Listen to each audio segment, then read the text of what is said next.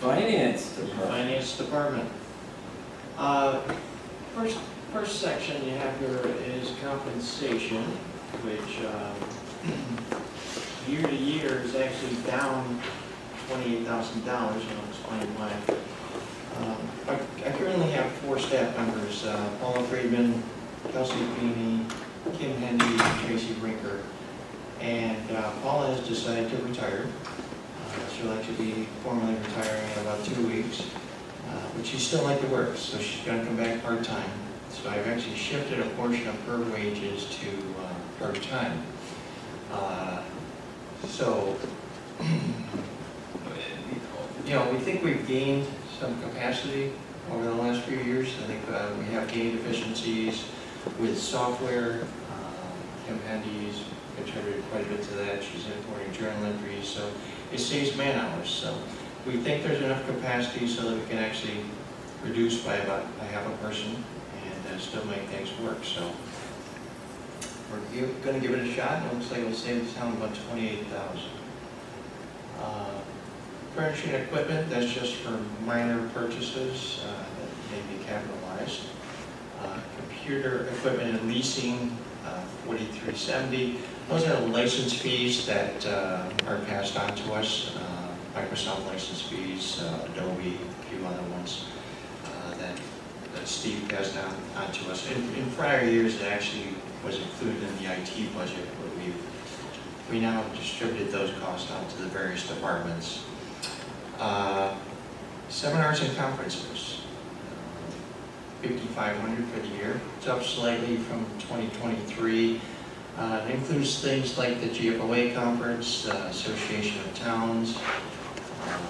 There's a permanent conference I go to. I've actually built in some additional monies for the staff, because the staff like to attend some training as well, and I think it's smart to keep them educated, and it's always good to get with your peers and share ideas. So that's up $1,300 year to year. The financial software tools, that includes software that we use for fixed assets inventory. We had been on an old, outdated program, so actually this year we had an Access database built for fixed assets. It's working pretty well. So I built in some money for maintenance there, I think about $1,300. And it also includes software called Lease Crunch. We have to comply with GASB 87. GASB stands for Government Accounting Standards Board. They set the standards for accounting for all governments. And beginning last year, we had to account for leases and calculate the present value of each lease. And there's a series of journal entries that have to be booked at the end of the year for those leases. So there's a software tool there which costs about $3,000 a year, which helps us with that burn. Under financial consultants, I've got that flat year to year. That includes things like municipal solutions. It also has lifetime benefit services in there, which handle our HSA and HRA accounts. So there's a fee for that. Office supplies, it's been trending up slightly, so I raised it about $100 year to year, so we're at about $5,900. Machine lease, the copy lease. It's actually a printer copier. We lease through Xerox. We pay a small monthly fee, and we pay per copy. Under software license fees, $74,000. This is paid to Tyler Technology. They actually host our financial software system, which includes everything from payroll to accounts payable to general accounting. We decided last year to actually move it to their hosted system. It formerly had been on our servers, and so far it's working well. Computer system maintenance is the annual fee that we pay to Munis. That is for support for the software. That's about $7,500 a year. There's some small bank admin fees. director out-of-pocket expenses is things like mileage. And I also have some software conversion costs. I did budget $3,000. That's for continued training on the Munis software product, which is through Tyler. We do have things come up from time to time, and I think it's smart to continue training and to maximize the efficiency of the software. And the other piece of my budget are the fees which are paid to our independent auditors, our CPA firm. We use Maple, Mesker & Barr. We've been with them for a number of years. They do an independent financial audit. They do agreed upon procedure engagements for the town clerk and for the justice court system. And last year they were required to do a single audit, which is a special audit that you're required to have for federal monies, which basically entails the ARPA funds they would receive from the federal government. So since we spent over the $750,000 threshold, we had to have a single audit. So year to year, those costs are up slightly. We expect to pay about $38,500 for those 4 engagements in 2024.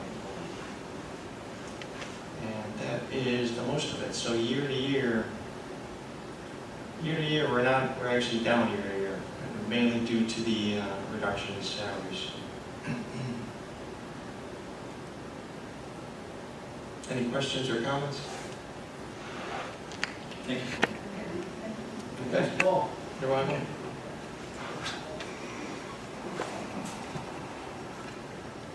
Well, I don't want to get us behind, but I'm gonna ask one question.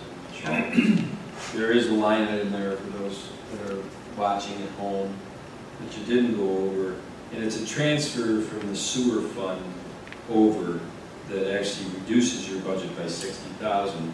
That's correct. I think this transfer permeates into some of the other departments too, and I know a couple of years ago in aggregate, the sewer department was tithing, I'll call it, transferring over to town departments in aggregate at $250,000.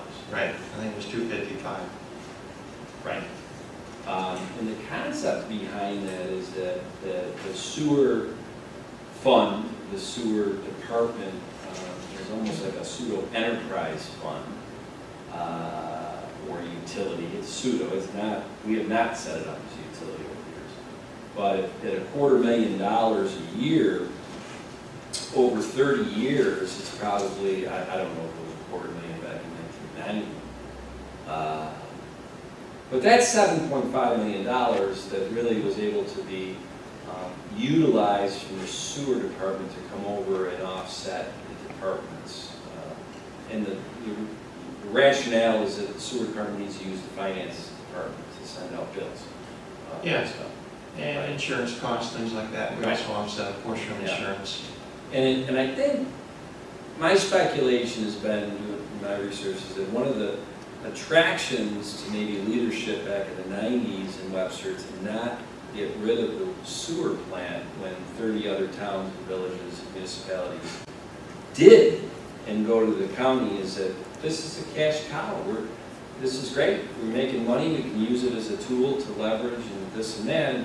And I get it. I've been in business, but as we'll talk about later tonight, that cash cow gets milked clean, doesn't it? Yeah. And then you got to rebuild the sewer plant. Yes, we do. So I don't really know if that was a question as much as it was a comment. It was a comment. Okay. It's a line on my budget, so I'm glad you brought it up. And by the way, that transfer is now down to about $155,000 a year. Yes. So we have reduced it by about $100,000 Yeah, I know that over the last couple of years, last few years. the leadership of the sewer department has really been honest about, can you explain why $250,000 is coming out of my fund? I think we just explained why it was. Yeah. So, anyway, thank you, Paul. You're welcome.